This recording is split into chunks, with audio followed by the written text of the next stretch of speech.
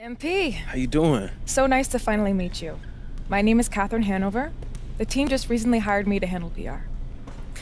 You know, I've worked with a lot of athletes and public figures over the years, but I must admit, I am very excited for the chance to get to work with you. I really appreciate that. Thank you. You're welcome. You know, I've never met anyone with such an innate ability to disregard all common sense. I'm sorry.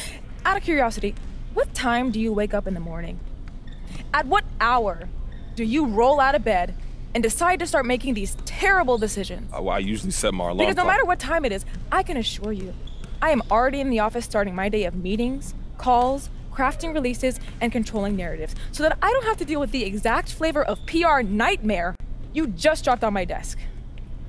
At what point did you think it would be a good idea to handle internal team issues by sitting down with Frank Valentine? I had the perfect PR opportunity lined up for you. We're honoring a longtime fan and healthcare worker, and you were gonna be in the photo that I sent out along with a press release that was gonna make you look so good because I am so good at my job. But not anymore. No. Your image is a mess. Look, I just want to get my minutes.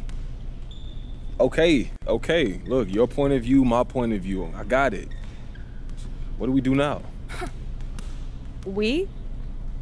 I cancel everything I have for today, and I fix this.